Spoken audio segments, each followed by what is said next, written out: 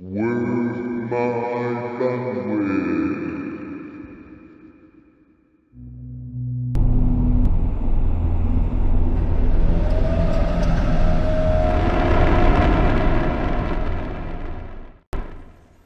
Hello YouTubers, and a Happy New Year from the Stone Lighter. Today we're going to be taking a look at the latest PlayStation Plus offerings for the month of January, and the game we're looking at today is the Sawpper. I must say, not my usual genre of games, but I'll be honest with you, I thoroughly enjoy playing it.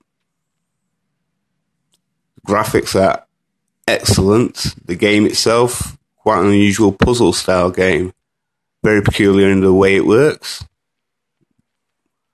Basically, you have a man, and what this man can do is he can clone himself. So you have to make your way through different levels and clone yourself to activate doors, lifts, and what have you.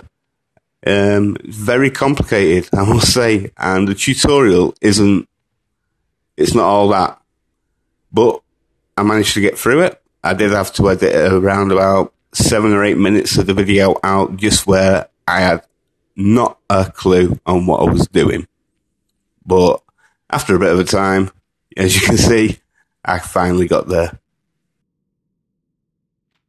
The mixture of amazing atmospherics and puzzle collection just really do make this game very exciting and interesting. Like, for instance, you've got different coloured lights that will stop you from being able to do certain cloning activities. So red means you can clone yourself, but you cannot turn into that clone. And I think the blue one means you cannot actually clone yourself in that area. So, yeah, it makes it quite intriguing. I played the game for around about half an hour or so. Admittedly, the first 10 minutes were wasted on me figuring out how to control the game.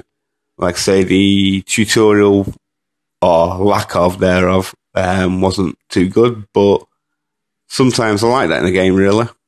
You do have to figure it out for yourself. Best way, isn't it, really? So, yeah, it's a really good little game.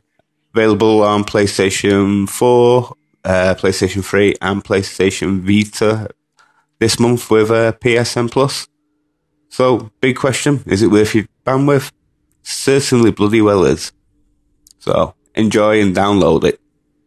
That's another one from me. Goodbye.